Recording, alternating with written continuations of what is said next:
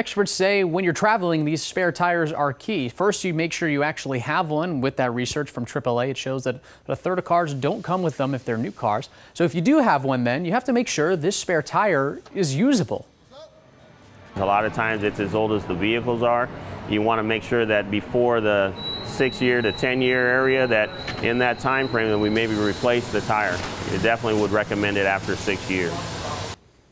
As for the tires that are on your car, it may actually be worth it to get them checked out before you go as well. If they're not properly inflated, you're more likely to run into problems. You can easily check them out at home with a tire pressure gauge, and there's actually also a tread check called the penny check.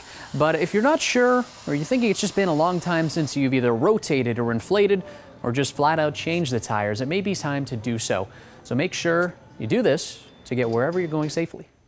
According to ADOT, the 3 leading causes of traffic deaths are speeding, impaired driving, and a lack of seat belt use. Now, all across the state, especially on the busy I-10 corridor between Tucson and Phoenix, you can expect to see extra law enforcement out this weekend. They'll be there doing their part to keep everyone safe on these busy roads on this Memorial Day weekend. Whitney?